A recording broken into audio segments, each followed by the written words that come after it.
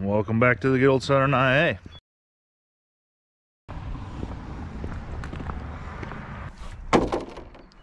So if you guys don't know, you guys are tuned into, you don't even tune in, you've clicked into the iowANFarmer YouTube channel. We are in the spring vlog, which means that I'm just filming what I do every single day, and I have no clue what I'm gonna do most days. And if I did know what I was gonna do, Andrew would probably screw it up and make me do something else. Very unlikely.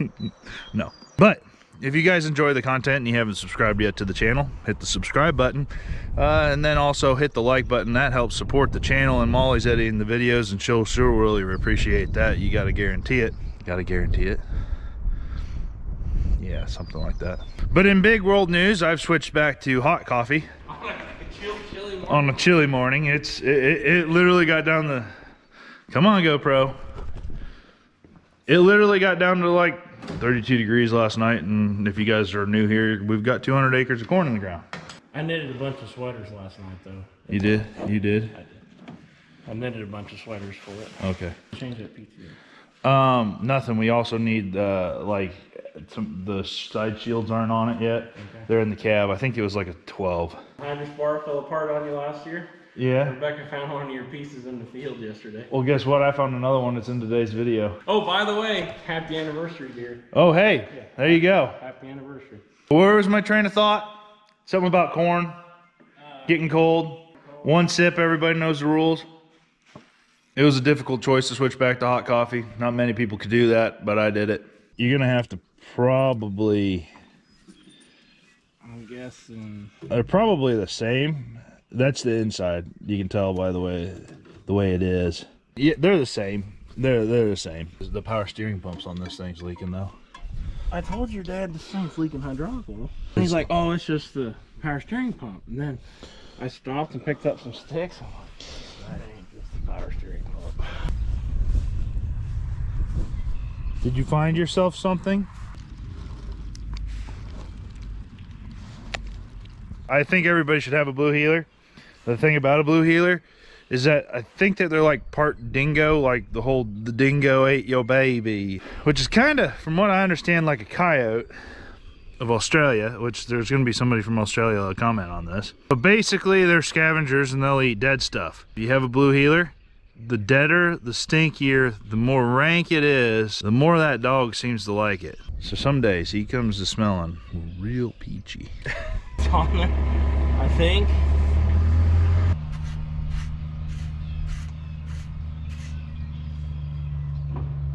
So I guess I should probably tell you guys what we're doing today. We are burning CRP.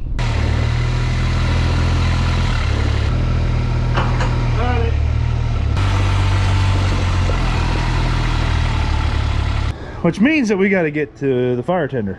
I'm out of jack, I think. Haha, suckers. 2, 3.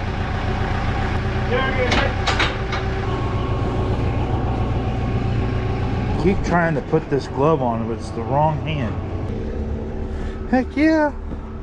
It's the right left hand. Oh, where did I put a GoPro? Oh, there it is.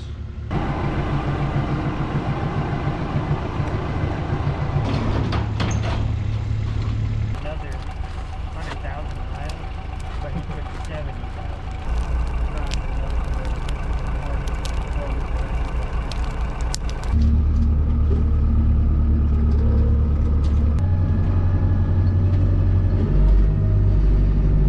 Hey Dad, I think we'll have to plant this next. It's gonna be our warmest soil temperatures. A pun? Yeah. This here is our fire rig. It's an old Century sprayer that I paid way too much money for about 3 years ago. I actually bought it with the intentions of spraying some liquid nitrogen onto hay crops to try and be that's its nitrogen source, like with streamer nozzles. And needless to say, I struggled with that. It had like a roller pump, not a roller pump, that's a roller pump. It had a PTO pump here. It was fabricated and not square. It kept throwing the belt. So that's when it became the fire rig. It's 300 gallons. It's got the roller pump on it, 540 roller pump. Comes through this manifold. Did we build this last year or the year before? last year. Manifold comes through. This here is a bypass valve, so when it's on, you can increase and decrease your pressure. If, say, nothing's on, like the hose on the back, the pressure will spike, pop this open, and then it returns it to the tank. This valve right here has my pressure gauge on it also, but this one runs to the back here, where we've got a cheapo Amazon hose reel. I think it's like 50 foot or something. This is what we use mainly, just to control the back burns. This, I'm supposed to actually, at some point I want to fill this in. I should have done that already. But this could be tailgate to throw things you want to carry with you for the day, like the torches, and we actually got backpack sprayers and stuff too. And then just in case something gets out of control, I can hit this nozzle right here, which goes to basically a fire hose end, and it dumps out quite a bit of water. With 300 gallons, you don't want to use that the entire time. You'll just run out of water, and I'll show you how both of those things work. But that thing's made burning CRP significantly nicer, hasn't it? Oh yeah. We used to burn CRP with 5-gallon backpack sprayers. So you'd have a 5-gallon backpack sprayer on your back all day long, walking around with it. Your back's always wet. You're getting it refilled. He's dumping it in the mine with 2.5 gallons of like old totes. Made it a long day. You had to be close to the fire the entire time.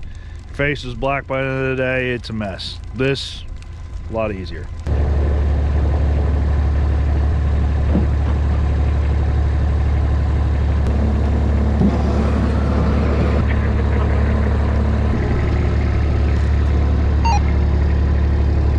No, so why do you have to burn CRP? You want to tell the YouTubers? This is expired CRP. This is going to corn. We're burning this off to hopefully maybe have a better chance of planting it into corn. The other CRP we have to burn is because the government wants it burned. They call them mid-contract management burns. Usually in year 4, 5, and 6 of a 10-year contract. But they split up the field though. You burn a third and a third. A third.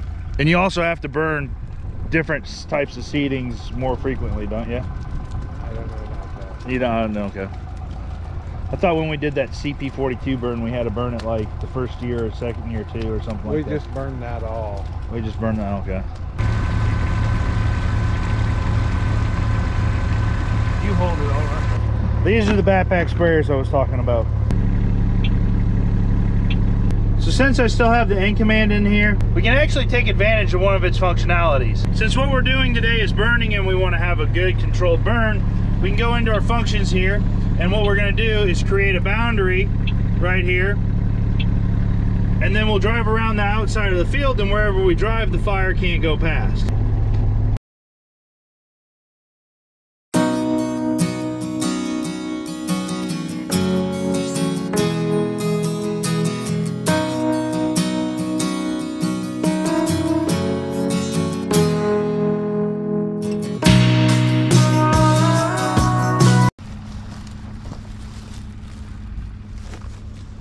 This here is the outlet for the pattern tile job that we did on my dad's farm. It's just trickling water right now, but we'll flip back to actually when I flew my drone out here after a few rains. So if you go backwards in some footage, this was a pattern tile job that we did, 3-inch pipe on 20-foot centers. What we think's really gonna work well in our soils.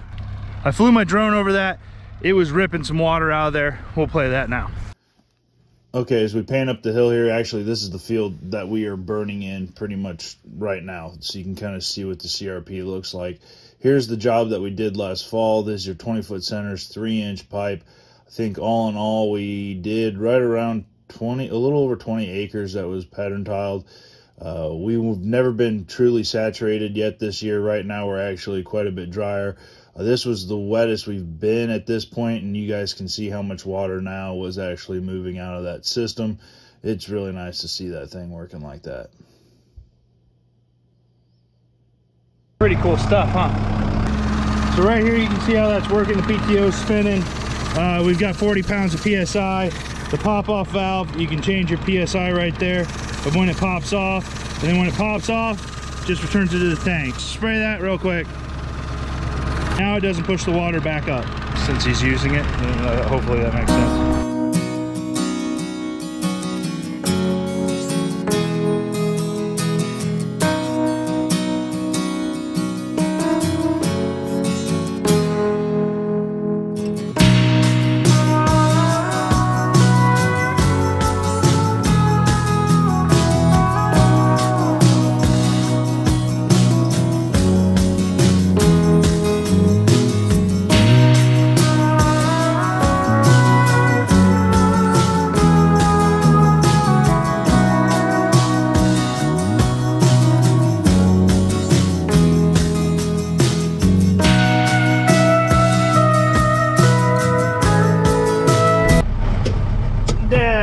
swamped this truck.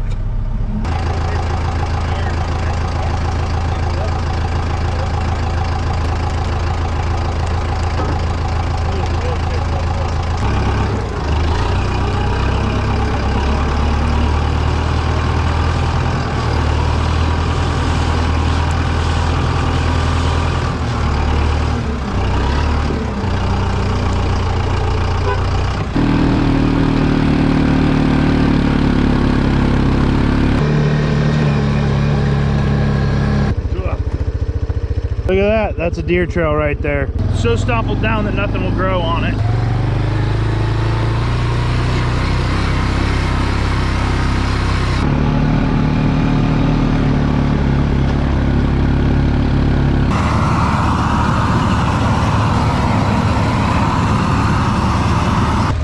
Oh, it's hot.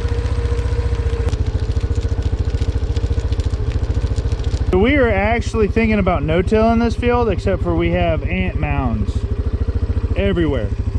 Anybody got a good idea for knocking those down? If we till this, we're gonna deal with all the sod, like the roots and stuff. That's just gonna be an issue. So it'd be worth a try to no-till this. I don't know. Let me know, comment section.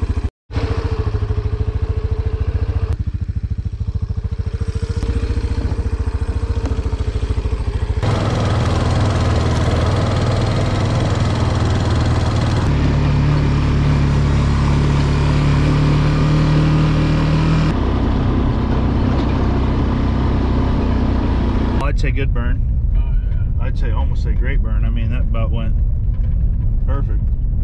So, burned better than I thought it would, don't you? Yeah. So it burned pretty good. That's gonna do it for today's video, guys. Burning probably again tomorrow. Don't worry about this thing behind me. You'll see it at some point. We're actually trying it out for the first time here tonight with the tillage tool. Get a few things done, level out some tile runs. Yeah. See you next time. Well, it's officially that time of year, guys. Ticks are out.